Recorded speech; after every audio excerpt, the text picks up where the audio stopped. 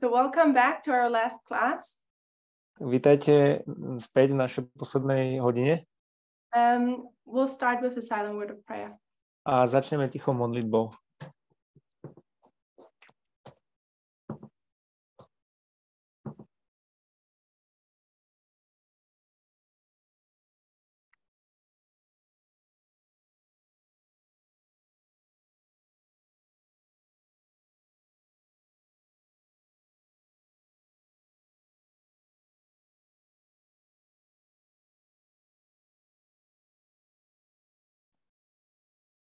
Amen. Amen. So just for the records, Len kvôli nahrávaniu, already before I started recording, we already had a lengthy conversation. predtým ako sme začali nahrávať, tak sme mali dosť dlhú konverzáciu, So that was obviously not recorded now. a ktorá nebola teda nahratá. And we will just continue now with our study. A my budeme teraz pokračovať v našom štúdiu. And we have a couple questions which I wrote down, and I hope they will be clear by the end of this class. Máme tu zo pár otázok, ktoré som si napísala a dúfam, že to bude jasné všetko na konci tejto hodiny. Summary. Zhrnutie. In the beginning, I asked, what does it mean, or what is an Adventist? Na začiatku som sa spýtala, čo znamená byť adventista. And I suggested that Adventism believes in the imminent coming of Christ and they keep the Sabbath. A ja som povedala, že adventisti očakávajú na Krista a dodržujú sobotu. And my suggestion is that is nothing special.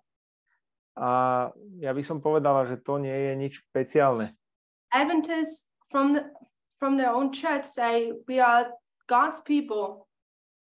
Adventisti vo svojich cirkvách hovoria, že my sme Boží ľud. And they cannot give a special reason for it. A oni nedokážu dať nejaký špeciálny dôkaz alebo dôvod na to. All the Christians believe that Christ is coming back. Všetci kresťania veria, že Kristus sa vracia. There are hundreds of denominations keeping the Sabbath. A stovky denominácií zachovávajú sobotu. Then we went on to think about why the Sabbath is so special to Adventists. Why do they hold on to the Sabbath so tightly? Potom sme rozmýšľali nad tým, že prečo je sobota pre adventistov taká špeciálna, prečo sa aj tak veľmi držia.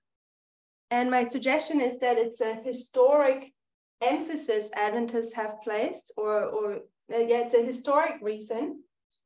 A ja by som povedala, že je to aj z historického dôvodu. Because Ellen White is warning from a Sunday law. Pretože Ellen Whiteová varuje pred nedeľným zákonom. And I suggested that today it is about this freedom thinking, that our liberty would be taken from us at the Sunday law. A ja som tiež spomenula, že je to tento problém ohľadne soboty, že bude od nich odňatá pri nedeľnom zákone tá sloboda kresťanská. So my suggestion was what makes Adventism so special. Takže to, čo robí adventistov takými výnimočnými, that they don't just believe in the second coming of Christ, je, že oni nielenže veria v druhý príchod Krista, that actually they understand the signs of the times. Ale oni v skutočnosti rozumejú tým znameniam doby. They realize when it will be. Rozpoznávajú, kedy sa to stane. That is our history. A to je naša história. And according to that knowledge, we also live like we know the time when he comes. A podľa tohto poznania my tiež žijeme podľa toho poznania.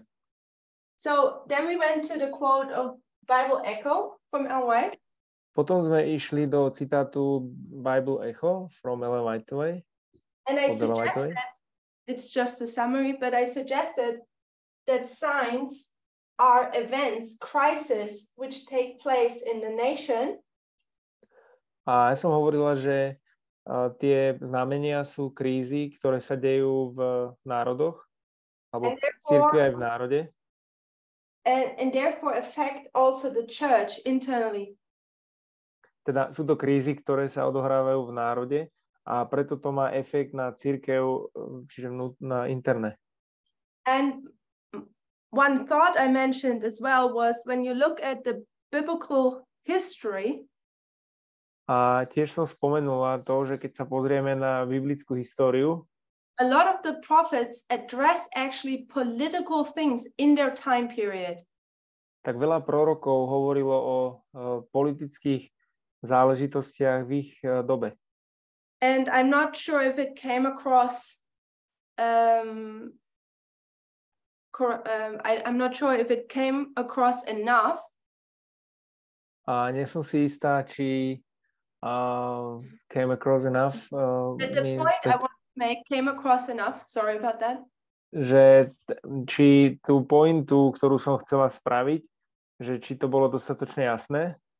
That we as Adventists, we have our own glasses on. Že my ako adventisti máme také tie naše vlastné okuliare nasadené. And when we read the Bible in Ellen White, we see only through these glasses. A keď čítame Bibliu a Ellen Whiteovú, tak vidíme iba cez tieto okuliare. And this becomes dangerous. A toto sa stáva nebezpečné. Because we are as Adventists, we are living in Adventist dreamland. Pretože my ako adventisti žijeme v takom v adventistickej krajine snov. We read the Bible stories. Čítame biblické príbehy. We read Ellen White and we pick out what we like. Čítame Ellen Whiteovú a my si vyberáme to, čo sa nám páči. What suits our image, our culture. A čo pasuje do toho našeho obrazu alebo do našej kultúry. We look at internal things of the church. Keď sa pozeráme na interné veci v cirkvi. And then this movement rises and addresses political things of our day and age. A potom postáva toto hnutie a hovorí o politických krízach v našej dobe. And then Adventists would accuse us of, you're throwing out the Bible, you're throwing out Ellen White, it's all about politics for you. Adventisti nás obviňujú, že odhadzujeme Bibliu, odhadzujeme Ellen Whiteovú a všetko je to pre nás len o politike. But I wish Adventism would take away their glasses where they mostly look only to internal church things. Ale ja by som si prijala, aby si adventisti dali dole tie okuliare, kvôli ktorým sa pozerajú len na tie cirkevné záležitosti. In biblical or Adventist history. Len v biblickej alebo adventistickej histórii. From the beginning, throughout the entire Bible and the spirit of prophecy, when you look at the external things, it's full of politics. Od začiatku, keď sa pozriete do Biblie alebo ducha prorockého, to bolo o politike. Alebo je to plné politiky. And because we are Adventists, a pretože my sme adventisti, and we have the calling to understand, interpret the signs of the times, a my sme povolaní na to, aby sme boli schopní interpretovať a rozumieť tým znameniam doby. It is our duty to look at external and internal both together. Je našou povinnosťou pozerať sa aj na externé, aj interné, na obe. And 18 million people have their Adventist glasses on and live in Adventist dreamland. A 18 miliónov ľudí má svoje adventistické okuliare a žijú v tej krajine snov. And by that they miss the signs or they interpret them wrongly. A preto oni nevidia tie znamenia alebo ich nesprávne interpretujú. So, we spoke about Ellen White. Takže my sme hovorili o Ellen Whiteovej. Her famous book, The Great Controversy.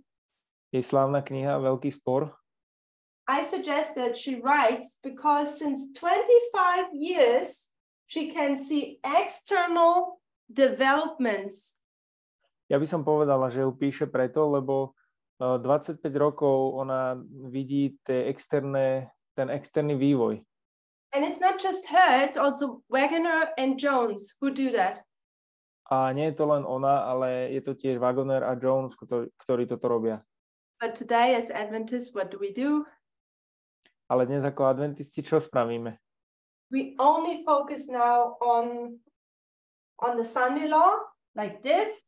We don't look at this. We only look at this. My sa sústredíme len na nedeľný zákon a len na toto a my sa nepozrieme na to celé, ale len na nedeľný zákon. And we look at the topic justification by faith. A pozrieme sa na tú tému ospravedlnenie skrze vieru. And then we think we're good Adventists. A potom si myslíme, že sme dobrí adventisti. But that is the Laodicean condition. Ale to je laodicejský stav. Part of it. Alebo časť neho. It was a mistake of the Millerites that they only looked at the internal things. Bola to chyba Milleritov, že sa pozerali len na tie vnútorné veci. Therefore, they couldn't recognize what was going on with slavery in that time. Preto oni neboli schopní rozpoznať, čo sa deje ohľadne otroctva v tej ich dobe. And eventually, they were not ready for the first attempt of Christ's coming. A nakoniec oni neboli pripravení na ten prvý pokus Kristovho príchodu. So it's not a cut like I simply make it to look like here. Takže nie je to, že som to spravila, aby to takto vyzeralo. No, the subject continues. A že tá téma pokračuje. But there is a switch. Now a different movement arises. Ale je tu také, tuto postáva to iné hnutie. And it's the National Reform Association. A je to Národná reformná asociácia. Which is for 25 years and longer doing their work. Ktorá je 25 rokov sa snaží alebo robí tú svoju prácu. And White watches it and sees it growing and becoming a national issue. Ellen Whiteová to sleduje a vidí, že to sa stáva národný problém. And she points out that there will come a Sunday law. A ona ukazuje, že príde nedeľný zákon. But there has been so much more what this movement has been pushing for. Sunday law was just one issue.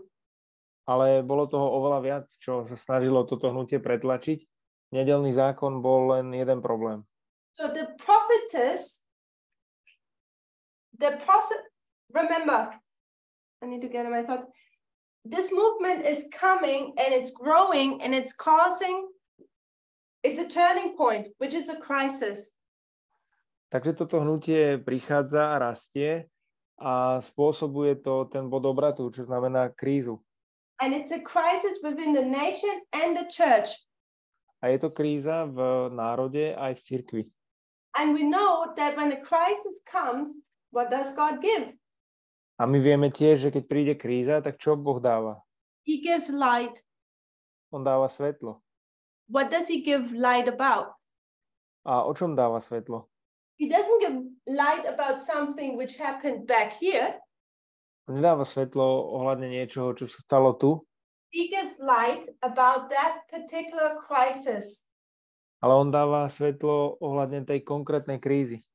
So when you have this movement doing its work and there is a crisis, takže keď máte toto hnutie, ktoré robí svoju prácu a je tuto kríza, you would expect that the prophet gives light about that crisis. Očakávali by ste, že ten prorok dáva svetlo ohľadne tej krízy. And that is what Ellen White did. A to je to, čo urobila Ellen Whiteová. And I'm sorry, I lost a little bit, I think, my school attitude. I was doing more of a presentation. Apologize. Možno som stratila nejaké schopnosti prezentovať alebo také niečo. But here comes the Ospravedlňujem question. sa. Ale tu je, teraz dávam takú otázku. So Ellen White has lied about the crisis, which is this issue here. Takže Ellen Whiteová dáva svetlo ohľadne krízy, čo je tento problém tu. And what, as a good prophetess, what would she do now? A čo ona ako dobrá prorokyňa by teraz urobila? How would she support her theory? Ako by ona podporila svoju teóriu? What do you think? Čo si myslíte?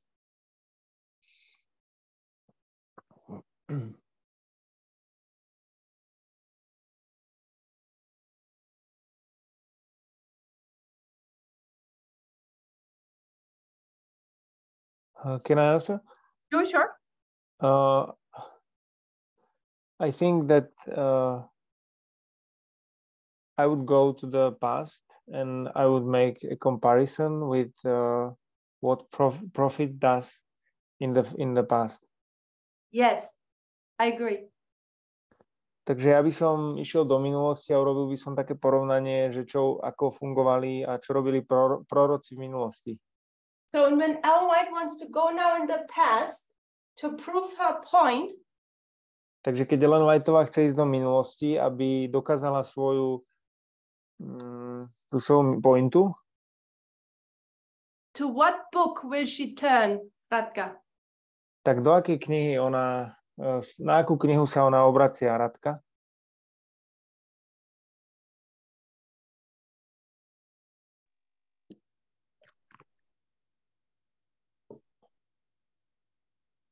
Vůbec nevím.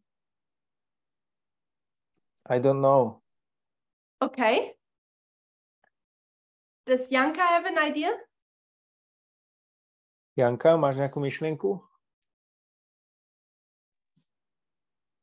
Bible? Bible? 100 points for Janka. She would turn to the 100%. Bible. Ona sa obratila na Bibliu. And when we read, do you agree, Radka? Súhlasíš, Radka? No Bible tam je byla jasná, jenom jsem nevěděla, do které knihy Bible se dívala. It was clear for me that was Bible, but I didn't know exactly in which book she looked for. That would be the next question now. To by bola tá ďalšia otázka teraz. When Ellen White speaks about the son-in-law, keď Ellen Whiteová hovorí o nedeľnom zákone, she just does the same what Paul has done. Ona robí to isté, čo urobil Pavol. Paul wants to prove his point, and where does he go? Pavol chce dokázať svoju pointu a kam on ide? He goes back to Jeremiah, quotes Jeremiah, and uses it for his own theory. On ide do knihy Jeremiáša, on ho cituje a používa a podporuje tým svoju vlastnú teóriu. And Ellen White will just do the same. A Ellen Whiteová robí to isté. She goes back to the Bible and will use passages and stories to prove her point about the son-in-law. Ona ide naspäť do Biblie a použije pasáže alebo príbehy na to, aby dokázala nedeľný zákon. And now that's the next question. A to je teraz ďalšia otázka. Do you remember what stories she uses as a support for her prediction about a son-in-law? Pamätáte si, ktoré príbehy ona používa na to, aby podporila jej predpoveď nedeľného zákona? Anyone can answer. Hoci kto môže odpovedať.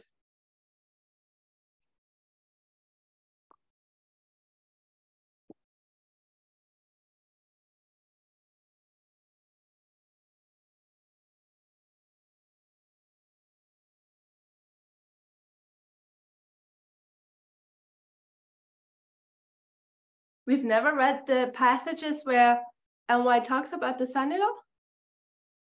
Nečítali sme pasáže, keď Ellen Whiteová hovorí o nedeľnom zákone? What are some of the stories she's using to support, where she compares and says, this and this story, that is like the son-in-law is going to be? aké sú to tie príbehy, keď hovorí, že tento a tento príbeh je ako keď bude nedeľný zákon. There are a couple really famous ones. Je tam zo pár takých slávnych príbehov. Monica? She used the story of Daniel. I forgot which chapter it is. When they had to bow down to the statute. That's Daniel. Ona použila príbeh z Daniela, keď sa museli skloniť pred tou sochou, a je to Daniel 2. Not Daniel 2. The issue about... Okay, go on. Daniel 2. I'll find the chapter. I think it was Daniel 3. Not sure. Myslím, že to bol Daniel 3. Nie som si istá. Yes. Áno. And the other story I remember is the destruction of Jerusalem. A ďalší príbeh, na ktorý si spomínam, je zničenie Jeruzalema. Okay, thank you. Dobre, ďakujem. Peter Hoff, I think you wanted to say something? Peťo, myslím, že ty si chcel tiež niečo povedať. No, já jsem myslel taky Daniele a ještě Zjevení 13. I also was thinking about Daniel and also Revelation 13. Revelation 13 in what way? Ako myslíš znamenie 13? It becomes more difficult because Revelation 13 is symbolic language. It's not like a story like Daniel. Je to trochu zložitejšie, lebo zjavenie 13 je taký prorocký jazyk, symbolický jazyk, že nie je to príbeh ako v Danielovi.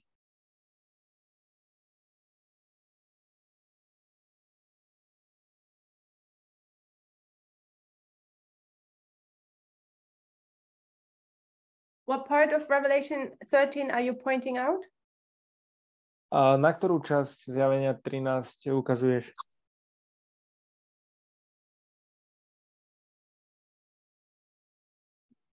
Je psáno, že nutili obyvatele země, aby se klaněli šelmě.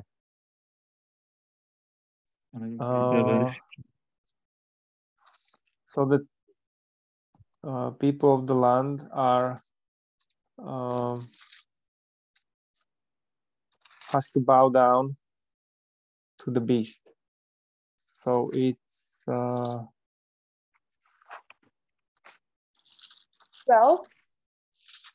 11, 12, 13, 14. Takže je to 12., 13. alebo 14. Tak je to, ale se rozkazuje, abych podkreslil. Jo, 15. 15. But just do Revelation 13. I think. Takže napíše. Yeah, go ahead. No tak, no.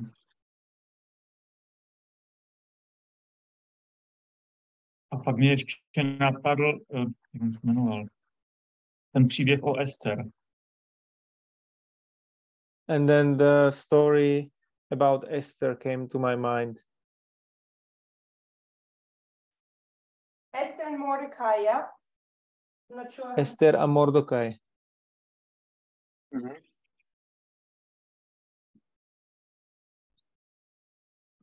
Just to point out or to make things clear with Revelation 13, I think she's in particular says the speaking like a dragon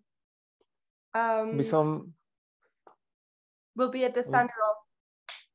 Aby som to vyjasnila ohľadne toho zjavenia 13, Ellen Whiteová hovorí konkrétne, že o tom, že bude hovoriť ako drak pri nedeľnom zákone. Teda Amerika, že bude hovoriť ako drak.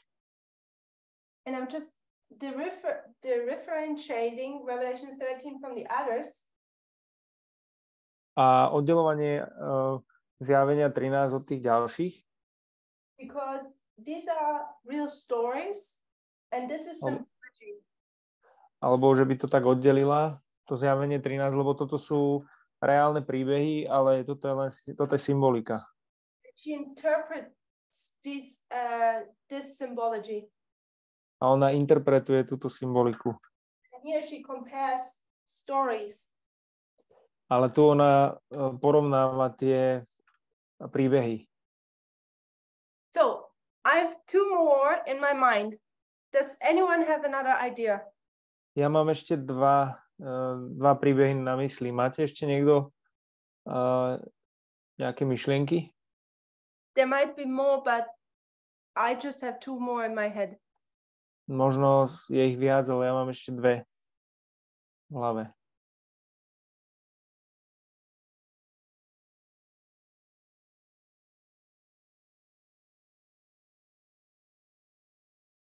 Deniska, do you remember anything? Deniska, pamätáš si na niečo? Možná. Daniel ve lví jamě. Daniel 6. Daniel 6 in Lion's Den. Yes, that was one I was thinking about as well. Áno, to je tiež jeden, na ktorým som rozmýšľala. And another one? Is it also the story with Shadrach, Meshach, and Abednego with the fire? The fire statue. Oh, that's it. Yes. One I'm thinking about still was Konstantin. To, nad čím ja rozmýšľam, alebo na čo ja myslím, je Konštantín. When he made the first Sunday law. Keď on urobil ten prvý nedeľný zákon. So Ellen White goes to the past and she uses stories to prove her point here. Takže Ellen Whiteová ide do minulosti a používa tie príbehy, aby dokázala tú svoju pointu. She's a prophetess, she has every right to do so. Ona je prorokyňa a má právo to robiť. In fact, in doing that, or while she's doing it, it's inspiration. It was led by God. Ale spôsobom, akým to robila, tak ona bola vedená Bohom, bola inšpirovaná. But I'm asking you now, ale ja sa vás teraz pýtam, how many of these histories or these stories koľko z týchto príbehov alebo z týchto histórií are actual, literal Sunday laws? Sú doslovné nedeľné zákony. Just one. Is it? Just one, and one is interpreted as one Sunday law. Takže jeden je interpretovaný ako nedeľný zákon. We as Adventists seem to not realize that. A my ako adventisti vyzerá, že to si neuvedomujeme. Ellen White uses stories which have nothing to do about a Sunday law. Ellen Whiteová používa príbehy, ktoré nemajú nič s nedeľným zákonom. But she still uses these stories to prove her prediction about the Sunday law. Ale ona stále používa tieto príbehy na to, aby dokázala to svoje tvrdenie o nedeľnom zákone. And we would all say amen because we know she's an inspired prophet by God. My by sme všetci povedali na to amen, pretože vieme, že ona je inšpirovaný prorok Boží. So, Peter Kovacic, what do all these have in common? Peťo Kováčik, čo majú všetci títo spoločné? All these stories. Všetky tieto príbehy. No, že je tam nejaká skúška a že v podstate sa musia rozhodnúť. That there is a test and they have to make a decision. Yes. Áno. Test about where they have to make a decision. A o čom je táto skúška, keď oni musia urobiť rozhodnutie? Still Peter Kovačič. Sa týka ako vernosti Bohu. It's about the loyalty to true God. Yes. And how do they demonstrate that? A ako to oni demonstrujú?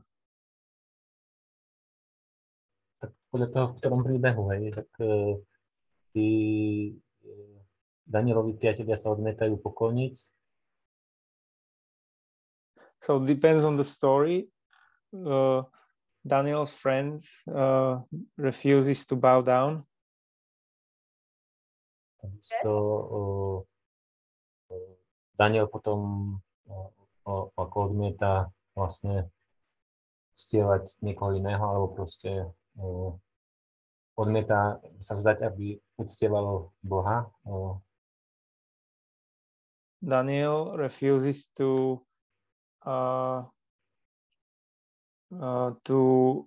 refuse worship the true God. A to tam ešte je. Potom je tam ešte Konštantín a tá Ester. A Destruction of Jerusalem in Revelation 13. zničenie Jeruzalema a Zjavenie 13. Tak zničenie Jeruzalema to už je v podstate dôsledok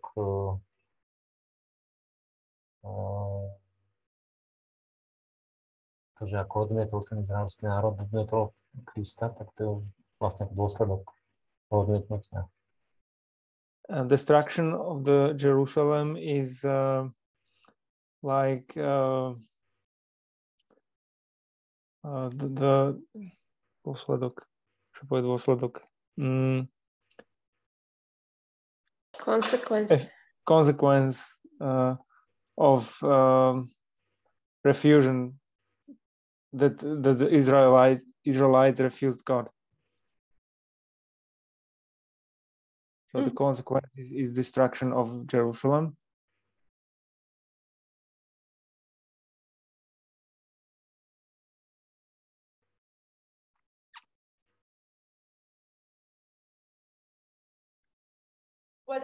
What I see a common theme among all these Čo ja vidím ako spoločnú tému vo všetkých týchto príbehoch, is worship. It's about worship. Je, že je to o uctievaní. And I think this is where Ellen White draws her point. A ja si myslím, že Ellen Whiteová tak tuto robí tú pointu. She says here, in this test, Christ and Truth, it's going to be about what day you're going to be worshiping God, Sabbath Sunday. Lebo v tejto skúške je to, že o tom, že ktorý deň budete uctievať Boha. V sobotu alebo v nedeľu. Revelation 13 is about worshiping the beast. Zjavenie 13 je o uctievaní šelmy. Daniel 3 about the worship of the statue. Daniel 3 je o uctievaní sochy. Daniel 6 about worshiping the king. Daniel 6 je uctievanie kráľa. The issue with Esther and Mordecai is also about worshiping the king. Ester a Mordokaj je tiež o uctievaní kráľa. Constantine was worshiping about Sunday. Konštantín uctieval nedeľu. I'm not so sure about the destruction of Jerusalem. Nie som si istá o zničení Jeruzalema. But I guess you could make the point that the test of worship was beforehand. Ale ja myslím, že by sme mohli urobiť pointu, že tá podstata bola predtým o uctievaní. Do you worship in the sanctuary which is left by God? Či uctievate vo svätyni, ktorá bola opustená Bohom? Or did you see the change of dispensation and you have become a Christian? Alebo vidíte zmenu epochy a stali ste sa kresťanmi? Would you agree, Peter? Súhlasíš, Peťo? Áno. Yes. And the others? Do you A see it? ďalší? Vidíte to?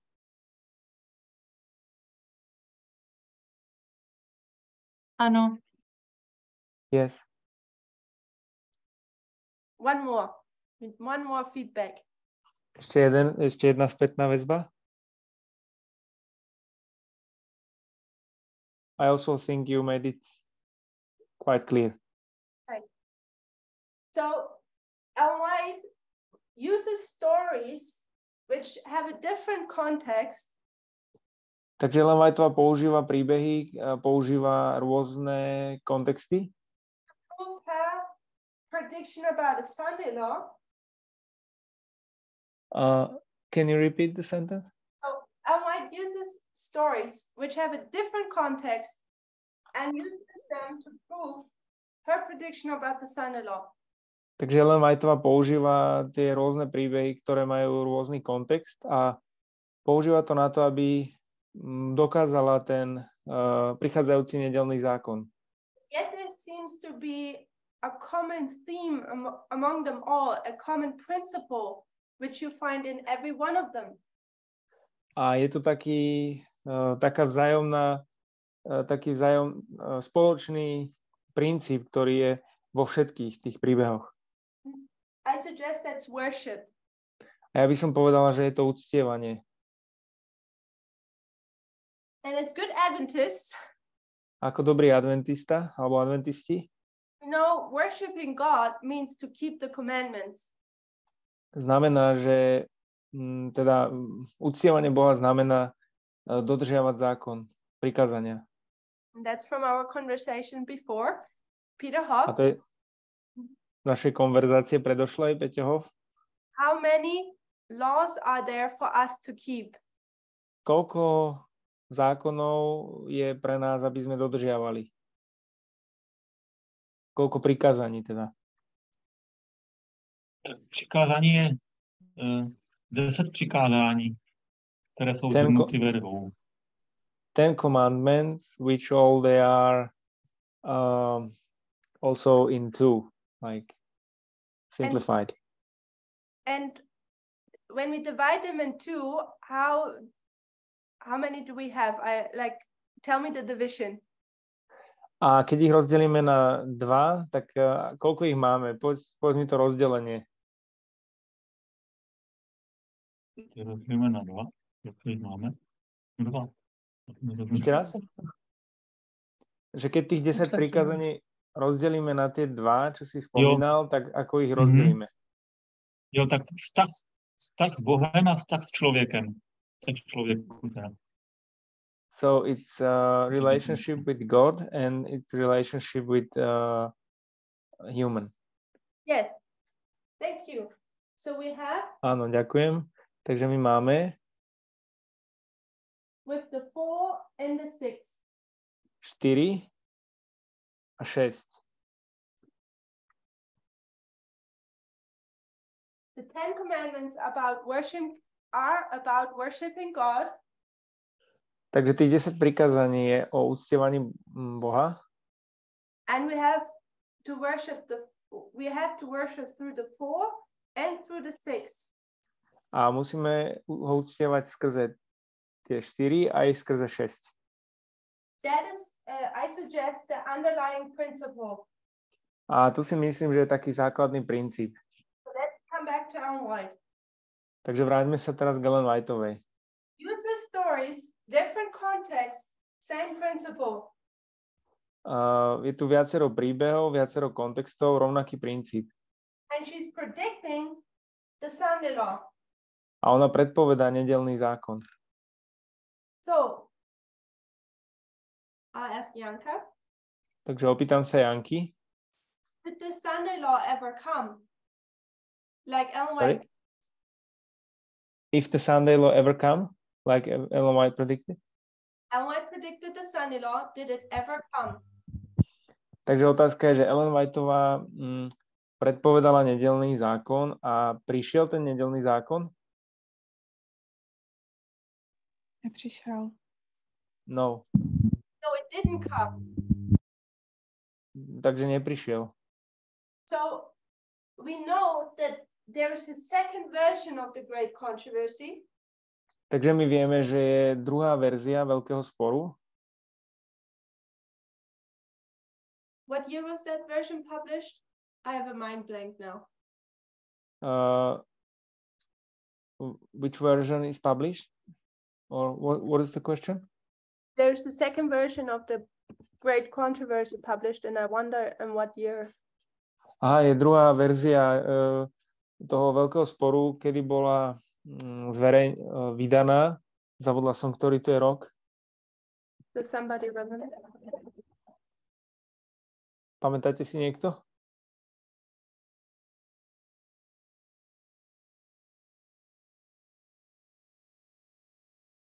Mm-hmm.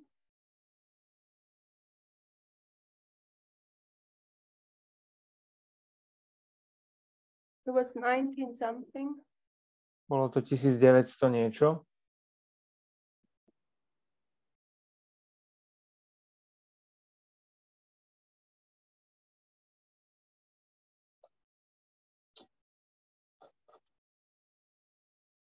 $1911, can that be? Yes, I think. 1911. So we Myslím. have great controversy twice published. Takže my máme veľký spor dvakrát vydaný. And I know they did serve a different purpose. A viem, že oni slúžili inému účelu, But think about this. ale uvažujme nad týmto. Ellen White sees the development of a national crisis Ellen Whiteová vidí vývoj tej národnej krízy. light is given, because that's how it works. Je dané svetlo, pretože takto funguje. Writes the great controversy, Ona napíše veľký spor and we know of A.T. Jones' efforts a my vieme, že pre snahu A.T. Jonesa and time continues. ten čas pokračuje. And 1911, there was an updated version of that book. A v 1911 bola updatenutá taká nová verzia tej knihy. That's more than 20 years later. A to je viac ako 20 rokov neskôr. They're predicting the son-in-law more than 20 years. Oni predpovedali nedeľný zákon viac ako 20 rokov. So, and what happens now? I don't have space down there. But what A happens with this movement, Monica? čo sa teraz stalo s týmto hnutím, Monika? What happens with this movement? Čo sa stalo s týmto hnutím? Národná reformná asociácia. I'm not sure. I think I don't know. Nie som si istá, myslím, že neviem. Ask Deniska if she knows or remembers. Pýtam sa Denisky, či vie alebo pamätá si. Taky nevím. I also don't know. Thomas?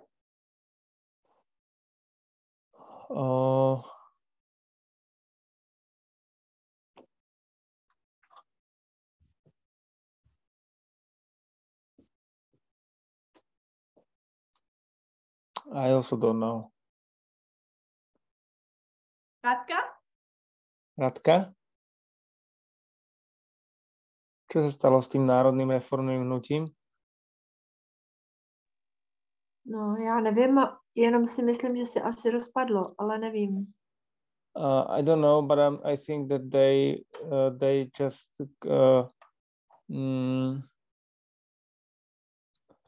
Dissolved. I don't know, dissolved. 100 points to Radka. What happens to this movement is that it sort of fades away. Takže máš pravdu, Radka, to, čo sa stalo s týmto hnutím, tak oni sa proste zanikli. I think an official end to this movement was in the 1930s. Oficiálny koniec tohto hnutia bol, myslím, v 1930 rokoch. But what we need to keep in mind is this movement, this issue was causing a division in the nation, a crisis. Ale to, čo musíme my vidieť, je, že tento problém spôsobil pre národ problém, krízu. And the church had to take a stand on slavery. A cirkev sa musí postaviť k tomu problému otroctva. Then we see this is fading away and a new issue is coming to prominence, causing a crisis in the nation. A potom my vidíme, že tento problém sa pretvára do iného problému a ten spôsobuje krízu v národe. And the prophet is addressing it. It is addressing head on that crisis. A prorok, on o tom hovorí, o tejto kríze. For 20 years, she's predicting a Sunday law. 20 rokov ona predpovedá nedeľný zákon. But what happens externally? Ale čo sa stalo externe? This is where Adventism just goes blind. Toto je to, kedy adventizmus proste to nevidí. The political issue, which was so prominent here, is starting to fade away. Politické problémy, ktoré boli také výrazné tu, tak oni začínajú proste odchádzať. And what happens then to the prophet, to the prophetess? A čo sa potom stalo s prorokom, s prorokyňou? What happens to her a few years after 1911? Čo sa stalo pár rokov po 1911? She was sent to Australia? That was before 1911. Ja som povedal, že či bola poslaná do Austrálie, ale to bolo predtým 1911. So think about it. 1911, Ellen White was already nearly for 60, almost 70 years in ministry work.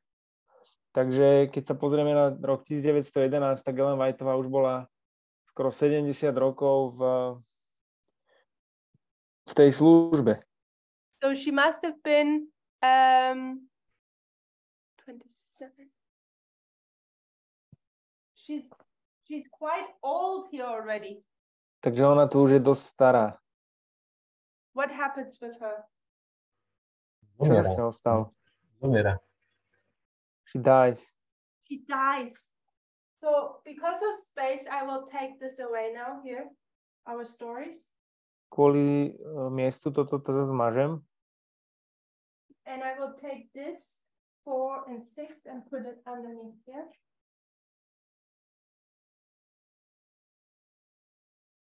So here Ellen White dies. Takže tu Ellen Whiteová zomiera.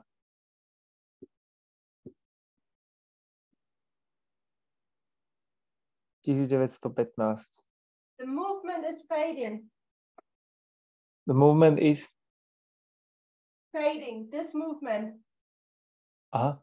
A toto hnutie sa rozpadá. So the worship is about the 4 and the 6. Takže uctievanie je o tých 4 a 6.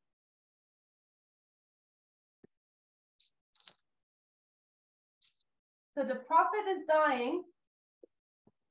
Takže keď zomiera tá prorokyňa, and the movement is fading away, and the politics of the United States is not so much anymore about are we a Christian nation or not. Takže keď zomiera tá prorokyňa a to hnutie NRA sa rozpadá a tí politici už neuvažujú nad tým tak, že či sme kresťanskí alebo nie sme. But now a different issue is arising. Ale teraz prichádza iný problém. So when we see 1915, we know that we are actually in this time period in the crisis of the First World War. Takže keď vidíme ten rok 1915, tak vieme, že sme v tom časovom období Prvej svetovej vojny. And with the First World War, there are different problems coming to the United States than about Sunday law keeping or Sunday. A v tom období Prvej svetovej vojny sú iné problémy, ktoré sa odohrávajú v Amerike ako v tej dobe nedeľného zákona. So this movement is fading away and different problems are taking over the politics of the United States. Takže toto hnutie NRA sa postupne vytráca a iné problémy prichádzajú do politiky Spojených štátov. And the prophet is dead. A prorok je mŕtvy. And what happens now to Adventism? A čo sa stalo teraz s adventizmom? A whole church is watching their prophet die. Celá cirkev sleduje, ako zomiera jej prorok. And they hated her, but yet she gave also a lot of stability to the church. A oni ju nenávideli, ale stále ona dávala veľa stability do cirkvi. When the prophet is dead, it leaves off the question, where does the church head to now? Keď zomrie prorok, tak vzniká tu otázka, kam teraz pôjde tá cirkev. And here at this point, you have two options now. A teraz v tomto bode tu máme dve možnosti. What are the two options now? Aké sú tie dve možnosti? Prophet dies. Prorok zomiera. Now you have two options as a church. Takže máte dve možnosti ako cirkev. Monica, what are the two options you have? Monika, aké sú tie dve možnosti, ktoré máš?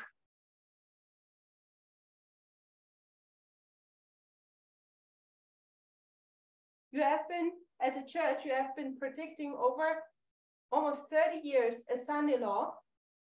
Ako cirkev si predpovedala 30 rokov nedeľný zákon. Now the prophet is dead. What do you do? Teraz je prorok mŕtvý, tak čo urobíš? What are your options?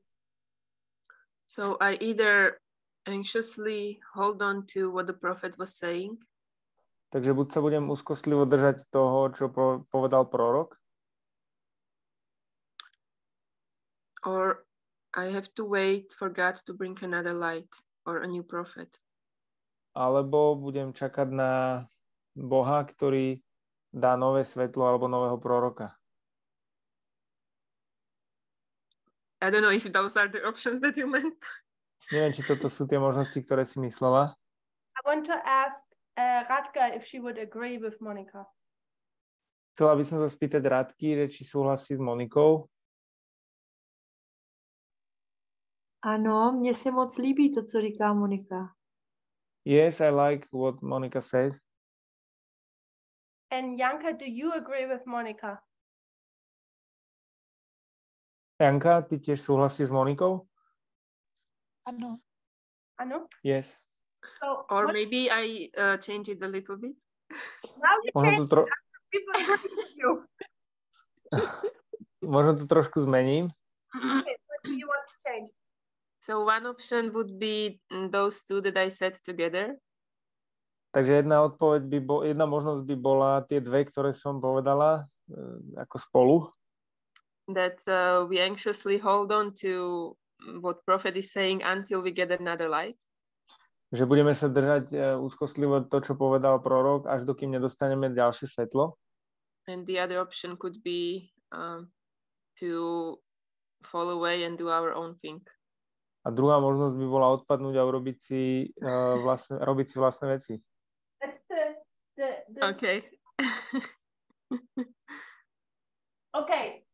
So Já mám myšlenku, I have a thought. že ta jedna cesta, ta otázka byla, kam půjde církev, tak ta jedna cesta, že se vrátí k protestantismu. So the question was where church will go, and one way could be that they would go back to the Protestantism. which would be a falling away. Čo by bolo odpadnutie. I think that was what Monica was saying. It just depends on if you go into the world or if you go back to Protestantism.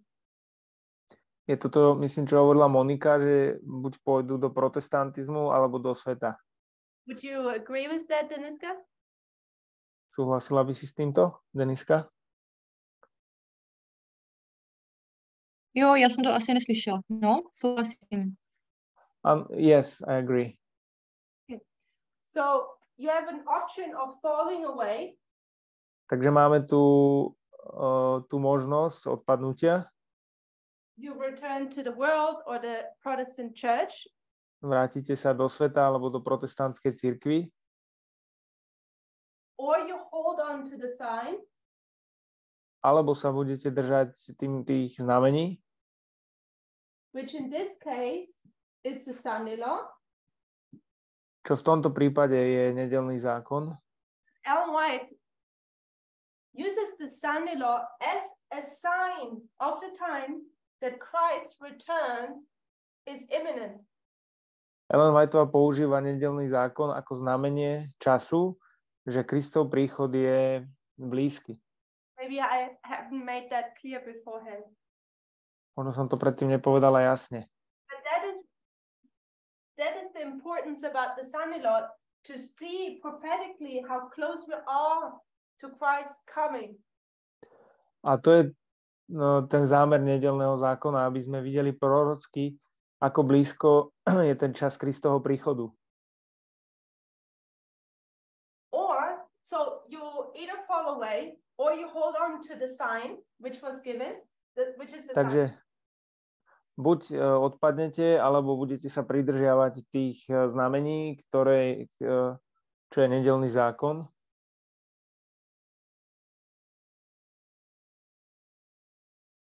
Or you look for the next sign. Alebo budete hľadať ďalšie znamenie. The prophet is dead. Prorok je mŕtvý. The prophet cannot watch external events anymore. Prorok už nedokáže sledovať tie externé udalosti. And the church is left to decide what will they do. A cirkev je daná bokom, alebo nechaná bokom. Čo budú oni robiť? And Peter Hoff, what option of these three did Adventism choose? Peťo Hoff, ktoré z týchto troch možností si vybral adventizmus?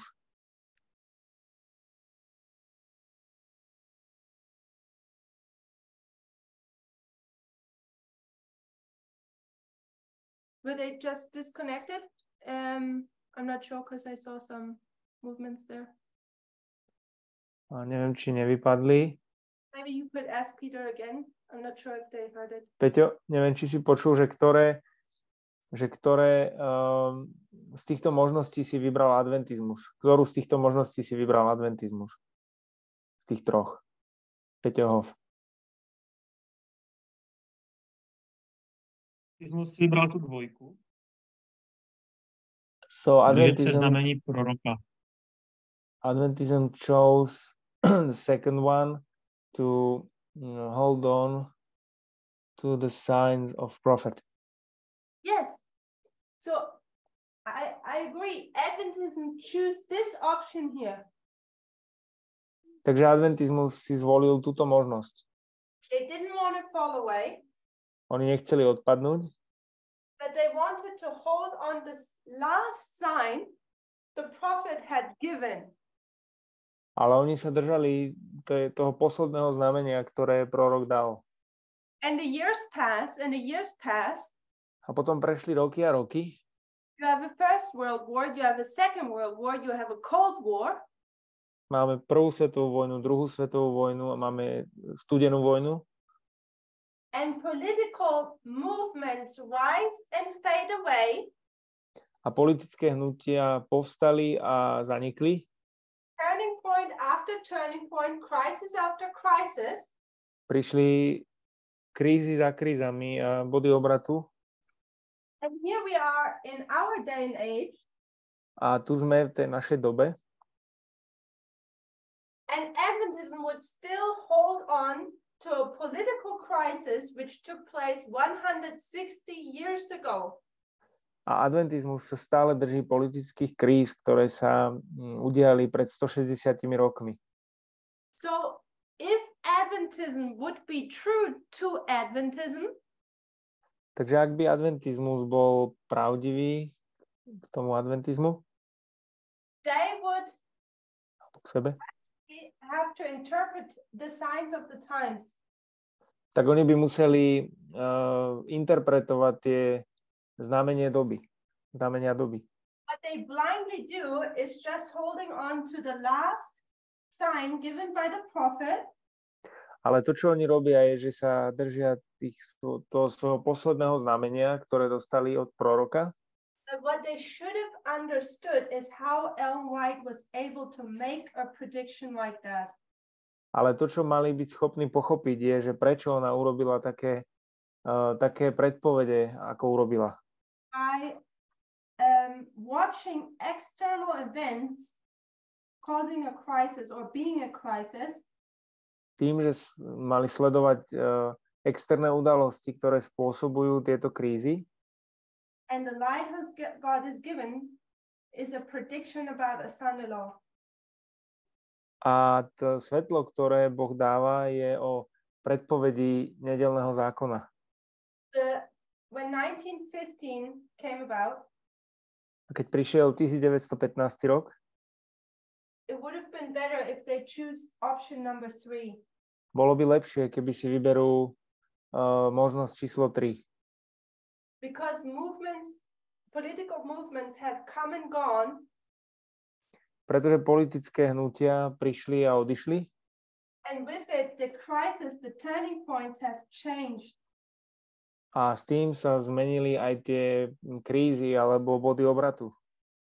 And today, A dnes, since 1989, od 1989, practically since 1989, what is the crisis of the world? čo je kríza svetová? Aká je tá svetová kríza?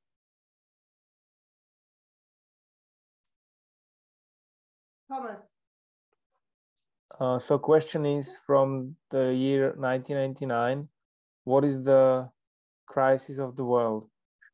What is our generation battling over? What is our culture war in this generation? Takže aká je naša kultúrna vojna v tejto generácii? You look externally and internally. Ak sa pozrieš externe aj interne. Do you mean gender problem? You tell me. When you look at external crisis in the world, Ja hovorím, že myslíš ten problém rodu? Keď sa pozrieme na ten vonkajší aj vnútorný svet. So yes, I would say that it's a problem with patriarchal system. That's the problem of our time. yes. So here we have also a movement. Takže ja som povedal, že je to ten patriarchálny systém je problém našej doby. Takže tu máme tiež hnutie. But this is about gender. Ale toto je o rode. Gender meaning sexism and homophobia. Rod znamená sexizmus a homofóbia. Encompassing under the term gender. To platí, alebo to je v tom termíne rodu.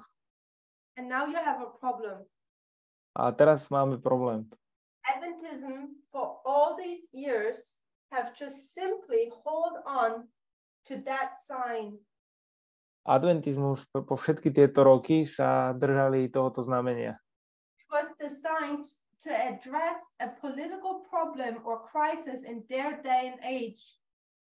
Bolo to znamenie, ktoré hovorilo o politickej kríze alebo bode obratu v tejto dobe. But in generation, it doesn't work like that anymore.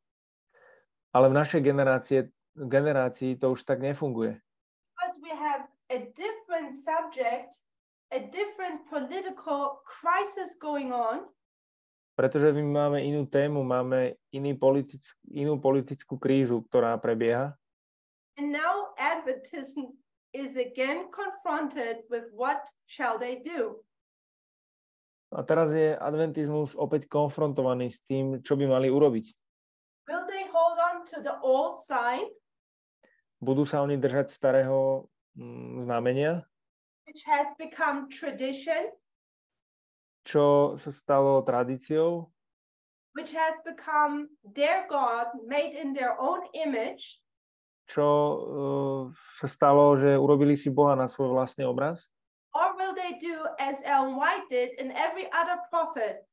alebo urobia tak, ako Ellen Whiteová urobila, alebo každý ďalší prorok. Consider the times they live in, Vzhľadom na čas, v ktorom žili, consider the turning points and the crisis, vzhľadom na tie body obratu a krízy, and expect God to give light for that particular crisis. a očakávať, že Boh dá svetlo na tú konkrétnu krízu. A few years ago, I guess the political crisis was not as obvious as it is today. Today, it's so obvious. Pred pár rokmi tá politická kríza nebola taká očividná, ako je dnes. Dnes je veľmi očividná. But it is the job of Adventism to discern the signs of the times, every small little bit. The job of Adventism is to... Discern the signs of the times. Takže práca adventizmu je, aby boli schopní rozpoznať tie znamenia doby. Every small development, it's their job to recognize. Každý malý vývoj je ich prácou, aby to rozpoznali. And when they see the crisis of our day and age, a keď vidia tú krízu v našej dobe, we should expect that there comes light, particularly tak that crisis. Mali by očakávať, že prichádza svetlo na tú konkrétnu krízu. But Adventism is choosing still option 2 to hold on to a past sign. Ale adventizmus si stále vyberá tú druhú možnosť, aby sa pridržiavali tých minulých znamení. And why do they do that? A prečo to oni robia? Because what's going on here, pretože to, čo prebieha tu, and the light given, a to svetlo, ktoré je dané, doesn't fit their expectations. Doesn't fit doesn't fit their expectations. To nenaplňa tie ich očakávania. It doesn't fit their God. It doesn't fit their theory about a son-in-law. Nenaplňa to očakávania o Bohu alebo o tej teórii, ako má vyzerať nedeľný zákon. Here, they would have to say, sorry, we've been wrong the last 100 years. Tu by museli povedať, prepáčte, mýlili sme sa posledných 100 rokov. But they don't do that. A oni to neurobia. Because they've created here their own God in their own image. And this pretože oni si vytvorili tu svojho Boha na svoj vlastný obraz. And they uphold this theory. A oni vyvyšujú túto teóriu, alebo držia sa tej teórie. By every little bits and pieces they interpret according to their worldview, to their culture.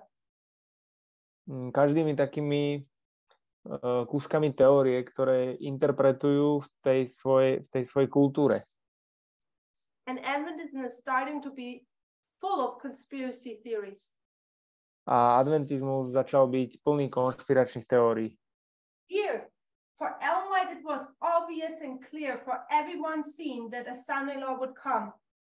Tu v dobe Ellen Whiteovej to bolo jasné pre každého, ktorý všetci mohli vidieť, že prichádza nedeľný zákon.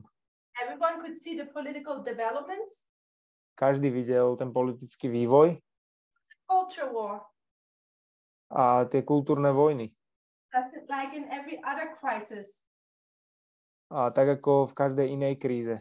But suddenly here, it's all hidden. Ale zrazu tu je to všetko skryté. And secret pushings for the son-in-law. A sú tie tajné, nejaké tie snahy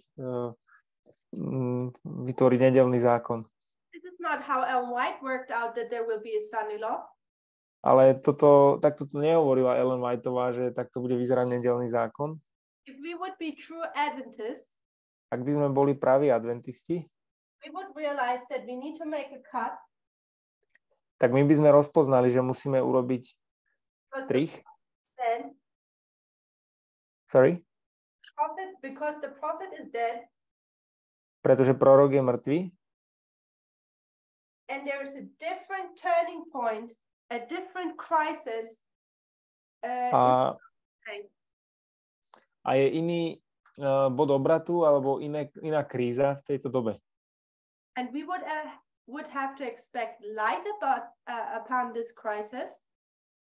A my by sme mali očakávať svetlo ohľadne tejto krízy And recognize the signs of the times.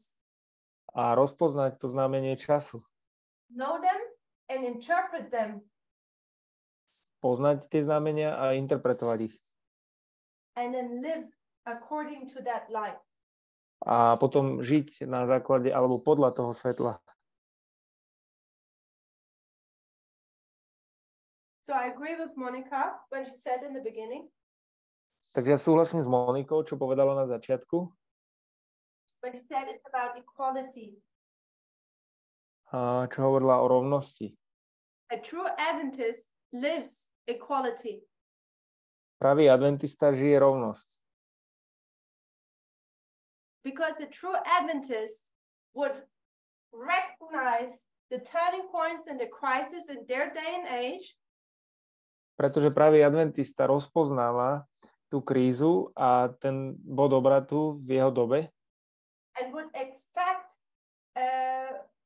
that light would be given about that crisis.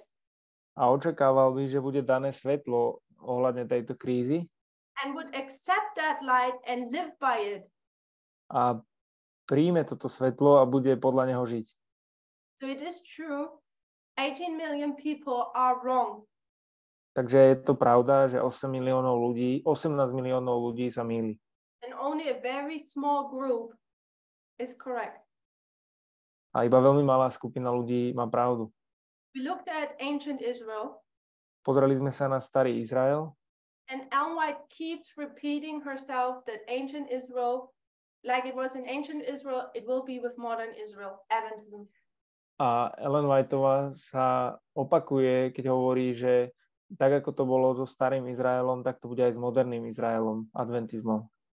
Ancient Israel would rather keep the laws of Moses Starý Izrael radšej zachovával zákony Mojžišove, than to accept Christ. ako by prijal Krista. So they choose their own God Takže oni si vybrali svojho vlastného Boha and crucified Christ a ukrižovali Krista. because he didn't meet their expectations. Pretože on akoby nenaplnil tie ich očakávania. And they choose to hold up the old sign and to not reconsider. A oni sa rozhodli, že budú sa držať tých starých znamení a nehľadali tie nové. And that's why they were left with still the burning desire that the Messiah would come eventually one day. A to je dôvod, prečo oni odišli a stále mali túto túžbu, že jedného dňa príde Mesiáš. But he was there, they just didn't want him. Ale on prišiel, ale oni ho nechceli. So is Adventism. A rovnako je to s adventizmom. They rather keep up the tradition about the son-in-law Oni sa držia tých tradícií ohľadne nedeľného zákona, then to reconsider and see that today there are different signs. Radšej sa toho držia, ako by to znovu prehodnotili a uvedomili si, že dnes sú iné znamenia. They would rather keep up a Sunday law or A oni radšej by sa držali toho nedeľného zákona, áno, than accept a test about equality. ako by prijali tú skúšku ohľadne rovnosti. Because it doesn't meet their expectations. Pretože to nenaplňa ich očakávania. The problem is just Ale problém je, Adventism has lost their way. že adventizmus strátil svoju cestu. They think when they accuse us of being only that we only address politics and that we don't have the Bible and Ellen White anymore. Oni si myslia, keď nás obvinujú, že hovoríme iba o politike a nemáme už Ellen Whiteovú. They think they actually defend Ellen White and the Bible. Oni si vlastne myslia, že oni obraňujú Ellen Whiteovú a Bibliu. But the truth is they haven't understood how the Bible or Ellen White worked.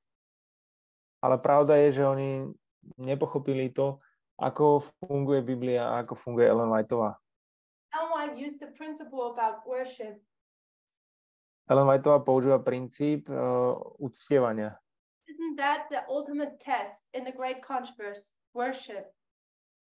A to je ten test, alebo tá skúška vo veľkom spore, je to o uctievaní. The problem is it's not about Sabbath and Sunday anymore. Problém je, že to nie je už o sobote a nedeli. It's not about the four at the moment. A nie je to o týchto štyroch. Time and circumstances have changed, as Ellen White says. Čas a okolnosti sa zmenili, tak ako hovorí Ellen Whiteová. The Sabbath is to be kept. A sobota musí byť zachovaná. But we're 160 years further down the road. Ale my sme 160 rokov ďalej. And we have to consider the crisis of today. A my musíme zvážiť tú krízu dnes. And the crisis is again about worship. A tá kríza je opäť o tom uctievaní. But now it's about the 6. Ale teraz je to tých 6. Je to tých 6. And we, who understand how Ellen White operates, A my chceme rozumieť to, ako Ellen Whiteová funguje. go back to the prophets, to Ellen White. A chceme ísť naspäť k prorokovi Ellen Whiteovej. We can take the stories. We can go back to the prophets, to Ellen White. We can. We can. Yes, we can. Okay. Takže my môžeme ísť naspäť k tomu prorokovi Ellen Whiteovej. And we can use these stories to make our point for our day and age, for our crisis we are facing today. A my môžeme použiť tieto príbehy v našej dobe a použiť to na tú našu krízu, ktorej čelíme dnes. Just like Ellen White did it with the son-in-law when she went back to the stories like Daniel, like Esther, and so on. Rovnako ako to urobila Ellen Whiteová, keď išla do Biblie a vzala tie príbehy Daniela a Ester a tak ďalej. So we can go back to Ellen White, what she says about the son-in-law. Takže my sa môžeme vrátiť k Ellen Whiteovej a k tomu, čo ona hovorí o nedeľnom zákone. We'll take the underlying principles. A môžeme zobrať to ako základný princíp. We won't take the crisis of that day and the age. We won't take? We will not. We will not take. Let me start again. Okay. When we want to understand the son-in-law, takže keď chceme pochopiť nedeľný zákon, we can go back to Ellen White. Môžeme sa vrátiť k Ellen Whiteovej. She said about the son-in-law. To, čo ona hovorí o nedeľnom zákone. But instead of just copy-pasting it like Adventist does, Ale namiesto toho, aby sme to len skopírovali a opakovali to, tak ako to robí adventizmus, we just take the underlying principle, tak my len vezmeme ten základný princíp. just like Ellen White did with the other stories. Tak ako to urobila Ellen Whiteová s tými inými príbehmi. And we will take the principle of what Ellen White says about the son-in-law. A my vezmeme ten princíp, ktorý Ellen Whiteová hovorí o nedeľnom zákone, and we will bring it here. a prinesieme to sem. So topics like the seal of God, the sign of following God, the mark of the beast, and so on. Takže témy ako znamenie, pečať Božia alebo znamenie šelmy a tak ďalej.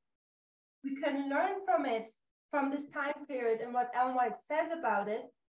Môžeme sa z toho naučiť, z tohto časového obdobia, to, čo o tom hovorí Ellen Whiteová. But we need to consider that it's a different crisis back then and today. Ale musíme zvážiť aj to, že je to rozdielna kríza, ktorá je dnes a ktorá bola vtedy. We have to correctly apply it in our time according to our signs we see today. A musíme to korektne aplikovať v našej dobe na základe tých znamení, ktoré máme, ktoré vidíme dnes. We could go on and on. Mohli by sme ďalej pokračovať. I guess now we actually would enter our time period. A ja si myslím, že teraz sme vlastne vstúpili do tej našej doby. And we could trace history A môžeme sledovať tú históriu and see how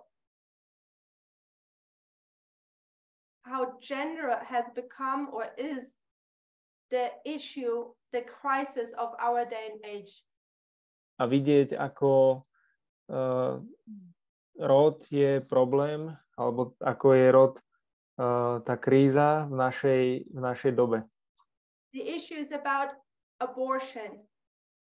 Ten problém je problémy sú ohľadne potratov. About women rights, LGBTQ rights.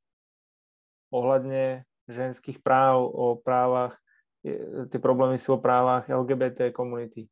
All these things, they have not just popped out of nowhere and suddenly are a crisis. A tieto veci zrazu len tak nevyskočili zrazu z ničoho nič a ukázali sa ako kríza. If we would be true Adventists, we would trace every single little step. Ak by sme boli právi adventisti, tak by sme boli schopní sledovať každý jeden malý krok. And we would see that from 1999 onward, it was already defined as a culture war. A my by sme videli, že od 99. to bolo definované už ako kultúrna vojna. That culture war was growing and growing, and it's full on in the open now. A tá kultúrna vojna rastla a je to teraz úplne rozvinuté a otvorené. Everyone is tested and everyone has to take a stand. Každý je skúšaný a každý musí zaujať stanovisko. And Adventism they won't, but they should really reconsider if they want to stick to a sign which is out of date. A adventizmus by mal prehodnotiť, že či tie znamenia doby nie sú už mimo dátum, alebo True Adventism will see the signs of the times, know them, interpret them, and live them. Pravý adventista by videl znamenia doby a by ich poznal, vedel by ich interpretovať a podľa nich aj žiť. Are there any thoughts or questions? Sú nejaké otázky alebo myšlienky?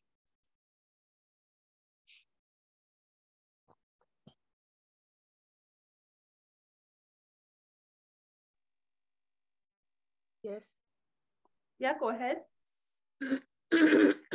So in the time of Millerites, it was very obvious that the crises were about slavery. Like everybody could see it.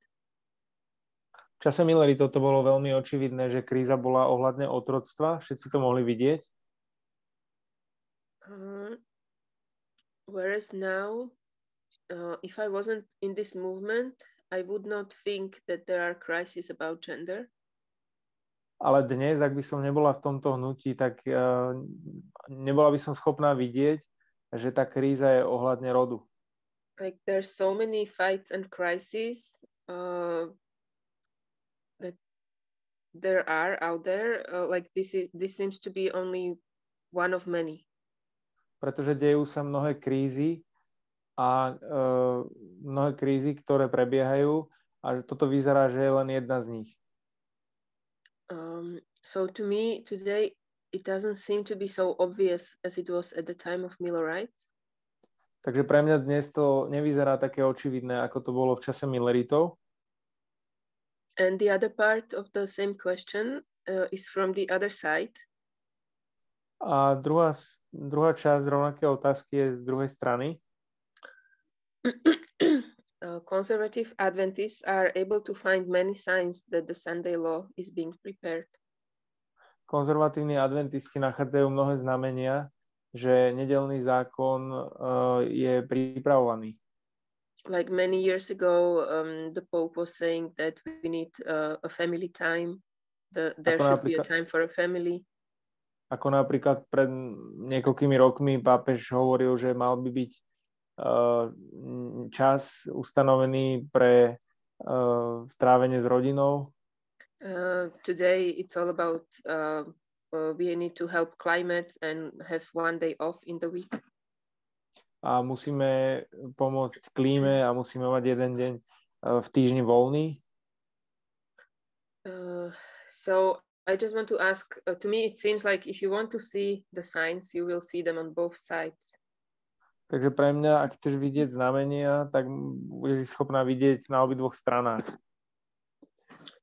There's not something so clear as there was at the time of Millerites, like there is a civil war about slavery.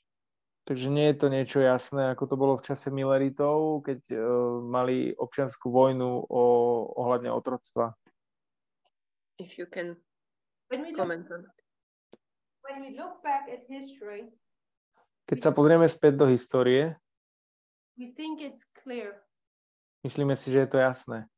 Because we know the outcome of these things. Pretože my vieme výsledok týchto vecí.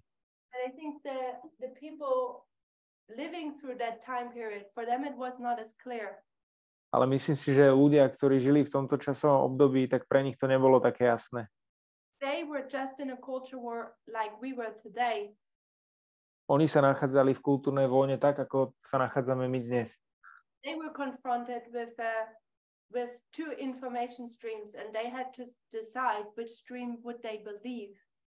Oni takisto boli konfrontovaní dvomi informačnými prúdmi a museli sa rozhodnúť, ku ktorej strane budú veriť. And depending what stream you agreed to believe, a v závislosti od toho, ktorému prúdu sa rozhodneš veriť, you will interpret events or things, signs, according to that stream, to your culture, to your worldview. Budeš interpretovať tieto znamenia, tieto udalosti, ktoré sa dejú a budeš to interpretovať podľa tej kultúre. The South interpreted events differently as did the North. A ten juh interpretoval tie udalosti inak, ako to robil sever. And people had followed and did the same. A ľudia to následovali a robili to isté. About your first question, a ohľadne tvojej prvej otázky, Millerites didn't focus here on the external. Milleriti sa nesústredili na externé. I thought all they need to do is focus on the church, preparation coming. Oni si mysleli, že všetko, čo musia urobiť, je, že sa majú sústrediť na vnútorné veci, že prichádza Kristus. And And that is also the tradition of conservative Adventism. A to je tiež to, ako rozmýšľa konzervatívny adventizmus. Here and there, they like to pick up news which they interpret that these are signs for the son-in-law. Oni občas si vyberú nejaké správy, ktoré oni interpretujú, že toto sú dôkazy nedeľného zákona. The big portion of the time, conservative Adventists teach, don't look to the external, don't get involved in politics, who cares, they're all corrupt. Ale vo väčšine svojho času konzervatívni adventisti učia, nepozerajte sa do vonkajšieho sveta, nezáleží na tom, oni sú všetci skorumpovaní. Walter White teaches thesis, antithesis. To, čo učí Walter White, téza a antitéza. And behind it all is anyway the Pope, and this is just a whole theater, and you are being played. A za tým všetkým je aj tak, za tým celým je aj tak pápež a toto je len divadlo a všetci len hráte v ňom. Would you have an opinion about which party is the correct one, which law would be the correct one, and so on? Sorry, the opinion, can you repeat the sentence? Why would you have an opinion on which party is the correct one? A prečo by si mala názor, že ktorá strana má pravdu? What would be a good what would be a good court appointee, or what would be a good political person, and so on? Že ktorý by bol ten dobrý nejaká politická osobnosť, alebo niekto, kto sa uchádza o sudcu. What you should focus on is the love of Christ, and the more you pray and behold him, your character will change into his image. A všetko, čo by sme sa mali, alebo čo by si sa mala sústrediť na čo je na lásku Krista, na to, aby sme sa mu podobali. The example of Ellen White, I suggest, teaches us differently. Ale príklad Ellen Whiteovej si myslím, že nás učí iné. Me, her prediction about a son-in-law proves that she was watching external events. Jej predpoveď nedeľného zákona dokazovala, že ona sledovala tie externé udalosti. Realized the signs of the times that Christ comes back soon. A ona rozpoznala tie znamenie času, že Kristus sa vracia čoskoro. Here, conservative Adventism says, don't look outside. A tu konzervatívny adventizmus hovorí, nepozerajme sa von. And if you look to the external, then just with the glasses of the son-in-law. A ak sa pozriete na externé veci, tak robte to len s tými okuliarmi nedeľného zákona. Look how much to uphold the son-in-law theory. A vyzdvihovať túto teóriu nedeľného zákona. How much compromise you have to do, and how much twisting in the Adventist message you have to do. A koľko musia robiť kompromisu a ako musia akoby pretočiť to posolstvo adventizmu. If you are starting to be against the climate change, musíš byť proti tomu globálnemu oteplovaniu. You are upset at the apostasy of the world.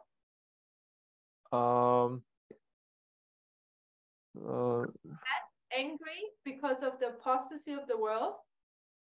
Si nahnevaná kvôli odpadnutiu toho sveta. What is that apostasy? A čo je to odpadnutie? It's LGBTQs and that women want equal rights. Je to LGBTI a že ženy chcú rovné práva. And you have to believe in a whole lot of conspiracy theories. A musíš tiež veriť veľa konšpiračným teóriám.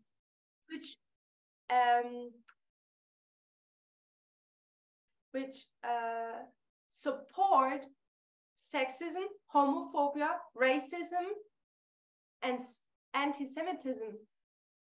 Ktoré podporujú sexizmus, homofóbiu, rasizmus a antisemitizmus. You will believe in the secret New World Government. Budeš veriť v tú novú svetovú vládu. The Rothschilds, the George Soros, the Bill Gates. Rothschildovci, George Soros, Bill Gates. You believe in the Illuminatis and the Freemasons. Veriť v iluminátov a slobodomurárov. And White has written none of that. A Ellen Whiteová nepíše o ničom z tohto. When she spoke about secret society, it was the Ku Klux Klan, not Freemasonry or. Keď ona hovorí o tajných spoločnostiach, hovorila o Ku Klux Klan a nie o iluminátoch alebo slobodomurároch. It's not even in connection about the Sunday law. A nie je to ani v spojitosti s nedeľným zákonom. But see, for Adventism to still uphold the theory about the Sunday law, where they suddenly have to go into to keep that theory up and running. Ale pre adventizmus, ktorý stále vyzdvihujú túto teóriu nedeľného zákona, tak oni do toho stále idú a vyzdvihujú to. When we trace a lot of these conspiracy theories, we come to Jedediah Morse. Keď sme sledovali tieto konšpiračné teórie, tak prišli sme k Jedediah Morsovi. Actually, Adventism doesn't realize how much they have fallen into apostasy. A myslím, že Adventism didn't realize. OK, takže myslím si, že adventizmus nerozpoznal, že oni prišli do tohto odpadnutia. By upholding the theory about the Sunday law, they've gone right back to Protestantism. Tým, že oni vyzdvihujú tento nedeľný zákon, tak oni sa vrátili do odpadlého protestantizmu.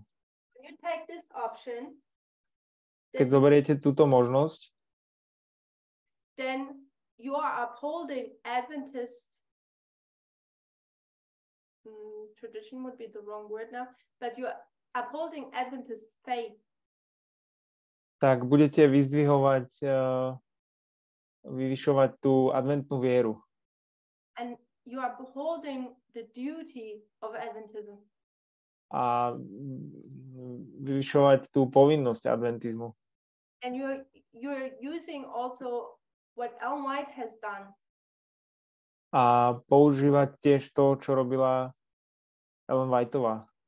Recognizing the signs of the times. Rozpoznanie toho znamenia, tých znamení doby. Does this help you with the question, Monica? Pomohlo to, Monika? Yes, thank you. Áno, ďakujem. Is there another question? Sú ešte nejaké otázky?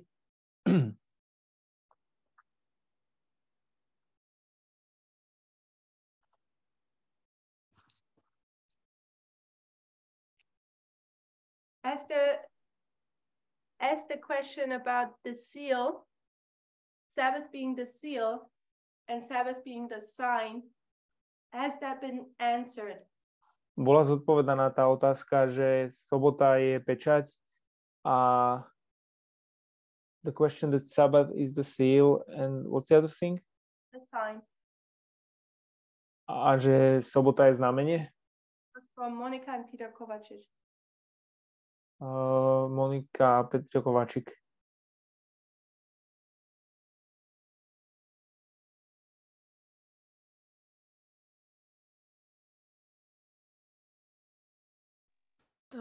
So do we believe that Sabbath still is a sign between God and his people? Takže veríme, že sobota je stále znamenie medzi Bohom a Božím ľudom. This is my opinion. Everyone can correct me. Toto je môj názor, môžete ma opraviť. Sometimes it's not about saying something, but rather the way we emphasize it. niekedy to nie je o tom, ako to hovoríme, ale ako to zdôrazňujeme, alebo which makes it correct or incorrect. čo z toho robí buď správne alebo nesprávne. Is the Sabbath the sign that we keep God's commandments? Sure. Je sobota znamenie, ktoré dokazuje poslušnosť Božiemu zákonu? Áno. When God places the focus and the test on the 6, on equality, keď Boh dáva zameranie na tých 6 prikázaní alebo na tú rovnosť, and we still keep focusing on the Sabbath, a my sa stále sústreďujeme na sobotu, being the 4 in that perspective, alebo na tie 4 z tej perspektívy, I think I suggest the Sabbath is not the sign. ja myslím, že ja by som povedal, že z tohto ohľadu sobota nie je znamenie Between God's people and God. medzi Božím ľudom a Bohom. Sign is if you keep the present truth test. Znamenie je, či dodržiavate alebo prechádzate tou skúškou prítomnej pravdy. Equality. Rovnosť. But only because you take the present truth test and emphasis. Ale pretože only because you take the present truth, ale len preto, že beriete tento test, skúšku prítomnej pravdy, it doesn't automatically undo that one. Ale automaticky to nezruší toto. I think it's a mechanism of our enemies to trying to destroy our message. Myslím, že je to mechanizmus našich nepriateľov, ktorí sa snažia zničiť naše posolstvo. Because then they say, we are not according to Ellen White anymore. Pretože potom povedia, že my už nežijeme podľa Ellen Whiteovej. And I would answer and say, yes. And what did Paul do to Jeremiah's words? Ja by som povedala, áno, Pavol použil Jeremiášove slova about the new covenant. Ohľadne novej zmluvy. He quotes Jeremiah and then puts a present truth emphasis on it. On cituje Jeremiáša a potom dáva na to tú prítomnú pravdu. Does this help, Monica? Pomohlo to, Monika? Yes. Áno. But one doesn't do away with the other. Yes. Mm-hmm. Good.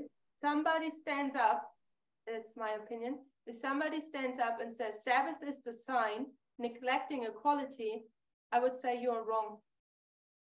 Ak niekto povie, že sobota je znamenie, neglecting, I don't know, neglecting is zanedbávajúc rovnosť, tak potom by som povedal, že sa mýli. And me saying that doesn't do away the fact that we're still required to keep the Sabbath. A neznamená to, že nie je na nás požiadavka, aby sme zachovávali stále sobotu. Peter Kovačič, was your question answered about the seal? Peťo Kováčik, tebe to zodpovedalo na tú otázku ohľadne pečati? Tak rozumiem tomu tak, že vlastne, že v tejto dobe je ten problém, tá rovnosť, no, že tá skúška, to zameranie je na tieto súčasné problémy. No. Ale vidím stále tu, že tá sobota má význam, akože tiež. Ale to rozhodujúce je vlastne, tá rozhodujúca skúška pre nás je vlastne akože rovnosť. So I understand that in our time the issue is equality, and I understand that the Sabbath is still something we have to keep, but the issue is about equality in our time. So what would be the seal about? Takže o čom by bola tá pečať? Back here it was the Sabbath. Tuto to bolo o sobote. Here? A tu? Neviem, ako by som nazval tú pečať. Mne stále, keď sa pozerám na tie rané spisy, tak tam tiež, ako tá podstata tam bola to otroctvo. A napriek tomu v tej kapitolke ako znamenie šelmy, a to je vlastne, tam bola ako tá nedeľa, ale tak...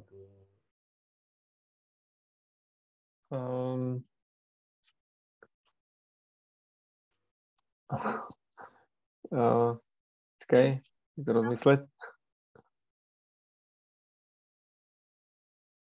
Neviem, Monika, vedela by si pomôcť s prekladom teraz? I'm not sure how I would call the seal, because when we look at the early writings, we see that the main topic was about slavery, but still when you turn the page to the chapter of the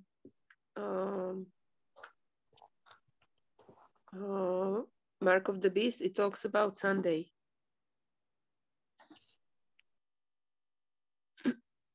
Peter said? Sorry? Is that what Peter said? Or is Yes. that's What, okay. Mhm.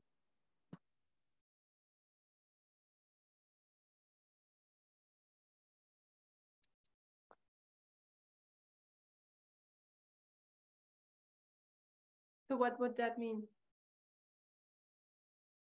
A čo by to znamenalo? Vtedy, v tom období pred tým rokom 1863. Ako?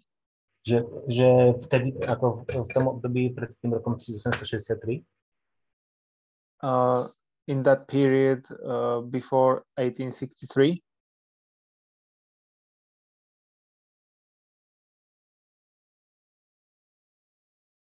So you mean what it would mean in that period before 1863? When he emphasizes that on early writing, you turn the page, and one time she talks about slavery, and the next page she talks about Sunday. What does this mean? What does he say about it? Že keď zdôrazňuje, že Ellen Whiteová na jednej strane hovorí o otroctve a potom hovorí o nedeľnom zákone, že čo to znamená, že ako to chápeš? No ako keby sa to nevylúčovalo, že v podstate, že jedno nevylúčuje druhé, že je dôležitá aj tá sobota a dôležité je aj ten problém tej doby, to otroctvo. No. A v podstate to bola skúška pre ten ľud, vlastne to bolo pred tým rokom 1863, vlastne keď mal Kristus prísť, tak hovorí o tej skúške ako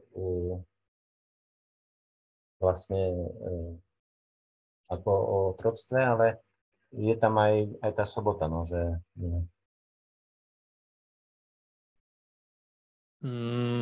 Ale no, neviem, či... Asi tá väčšia skúška bola v tej dobe to otroctvo, no. So he thinks that the bigger test was about slavery, but it's important the Sabbath.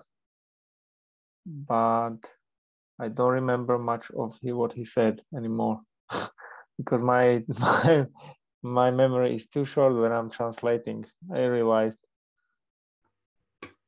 So maybe Monica can help me. So he was saying that one does not exclude the other.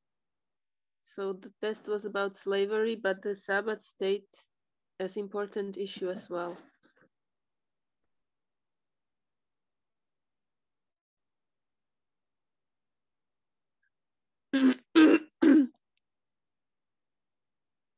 I think what he's trying to say is that we still see Sabbath in the time of slavery as well. Do you know what I mean? Yes, and I would say, of course, because here you have a whole bunch of Sunday keepers, and they just are beginning to keep the Sabbath. A second.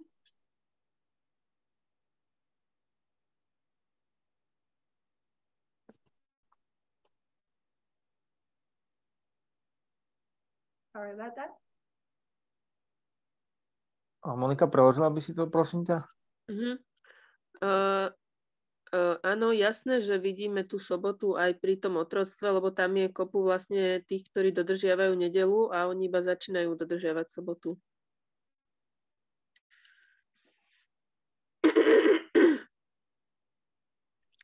Sorry. Can you hear me? Yeah, I can hear you. Yes, I translated you.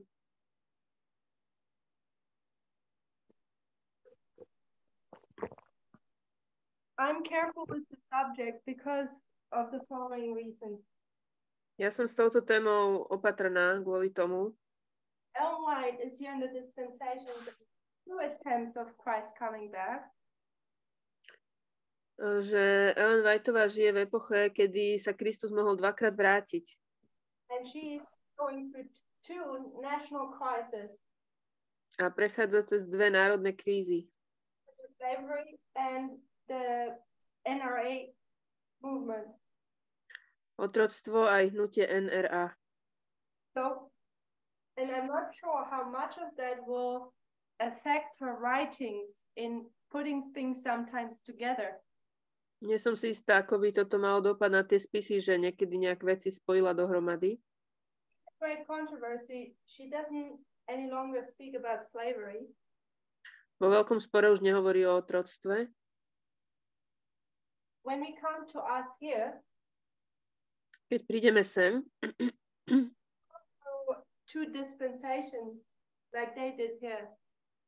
My nemáme takto spolu 2 epochy, ako to mali oni. And another reason why I'm very careful with this is a druhý dôvod, prečo som opatrná, je because of the controversies in this movement. Kvôli takým sporom v tomto hnutí. Members or people are trying to find every little possible loophole to escape the full and deep emphasis of equality. No, členovia sa snažia nájsť každú takú škárku, ktoré by mohli nejak uniknúť vlastne tomu, že ako dôležitá je dôraz na tú rovnosť. And one of it is that we are forgetting about the Sabbath. A jeden z tých argumentov je, že zabúdame na sobotu. And there is another, or there was at least another push in the movement from members where they suggested that we don't really have to keep Sabbath anymore, which is wrong as well. A potom je tu druhý tlak od vlastne členov, ktorí zase hovoria, že už nemusíme dodržiavať sobotu a to je tiež nesprávne. When you stand in front of an enemy of equality, keď stojíme pred nepriateľom rovnosti, I personally do not like to compromise on the emphasis of equality. Ja nerada robím kompromis v tom dôraze na rovnosť. And I think sometimes when we say equality is the test, but Sabbath is still important, it depending on the conversation and the context, it sounds to me like a compromise on equality, on the emphasis on equality. Niekedy, keď povieme, že rovnosť je skúška, ale sobota je stále dôležitá, závisí o tom, že aký je ten rozhovor, ale niekedy mi to prípada, že to je ako kompromis s dôrazom na rovnosť. Because when we read White's writings about the Sunday law, keď čítame spisy Ellen Whiteovej o nedeľnom zákone, put such a unique emphasis on the Sabbath. Ona dáva taký dôraz jedinečný dôraz na tú sobotu. she tries to convey to God's people that their whole attention should be on that matter. Ona sa snaží, aby Boží ľud pochopil, že celá ich pozornosť by mala byť zameraná na toto.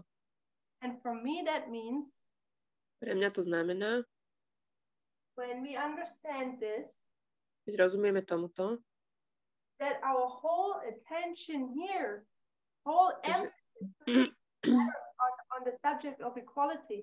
Že naša celá pozornosť by mala byť zameraná na tému rovnosti. I don't know if Ellen White here would have liked people to remind of slavery or of other issues. Neviem, či tu by sa Ellen Whiteovi páčilo, keby ľudia pripomínali témy otroctva alebo nejaké iné témy. Which would say this is the present truth test. Mali by sme povedať, že toto je skúška prítomnej pravdy.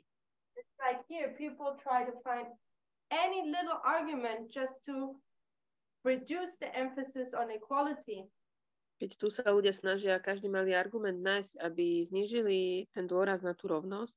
And the problem, I think, is that we just barely have begun to understand how deep that problem is about inequality and how much work we have to do. Problém je, že si myslím, že sme iba na začiatku porozumenia toho, aký hlboký ten problém je a koľko ešte práce musíme so sebou urobiť. And I don't understand how we can put any second or we can spend any little effort and energy on focusing on anything else. Takže nerozumiem tomu, ako by sme mohli len kúsok, ako len sekundu alebo nejaký kúsok energie dávať na niečo iné. For me, this attempt to doctrinally trying to keep up the Sabbath Pre mňa táto snaha keep up the Sabbath, you mean? What do you mean, keep up the Sabbath?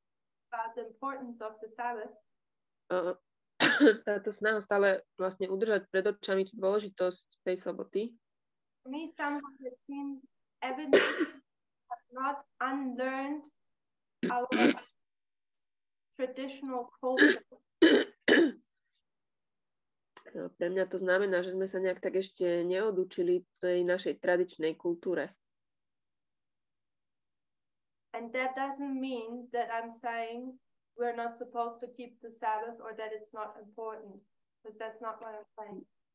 Tým sa nesnažím povedať, že nemáme dodržiavať sobotu alebo že nie je dôležitá. It's just that I'm addressing what is present truth today. Len hovorím o tom, čo je dnes prítomná pravda. It's that we learn to worship the last 6 commandments as well, not just the 4. Že musíme sa naučiť ctiť aj tých 6 prikázaní, nielen tie 4. That being said, I think we'll close with a word of prayer. It's been a Tak myslím, že sa pomodlíme, už je to dlho. Is that okay? Môže byť? To be continued.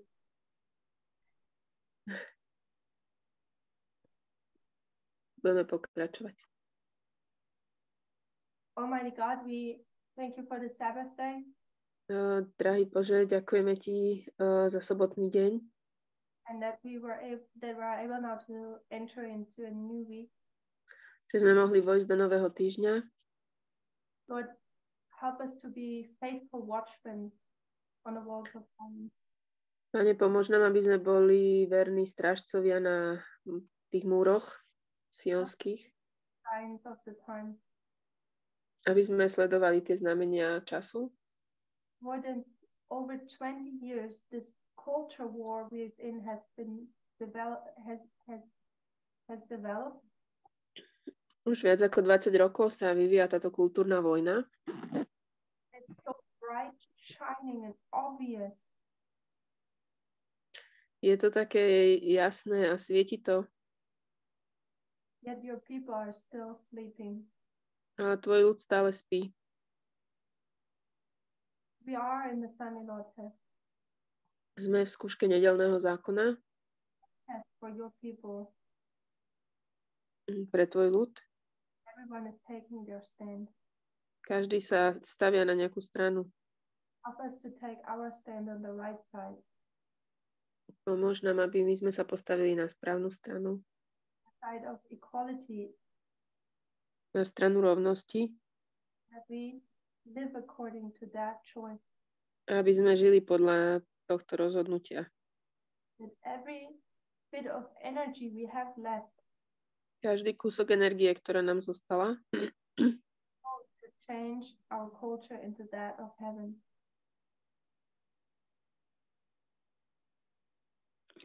Aby sme ju použili na to, aby sme zmenili našu kultúru na kultúru neba. Want to lay everything in your hands? Chcem dať všetko do tvojich rúk. In Jesus' name.